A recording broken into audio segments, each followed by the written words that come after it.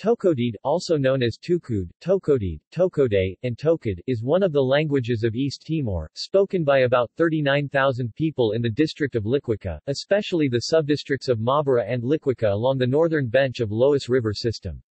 The number has declined in recent years. It is a Malayo-Polynesian language in the Timor group.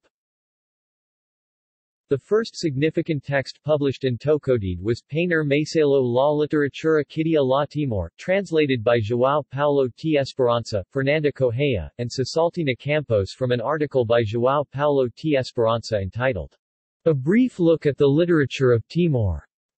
The Tukudede version was published in the literary supplement Várzea de Letras, published by the Department of Portuguese Language of the National University of Timor-Leste, in Dili, in December 2005. References. External links.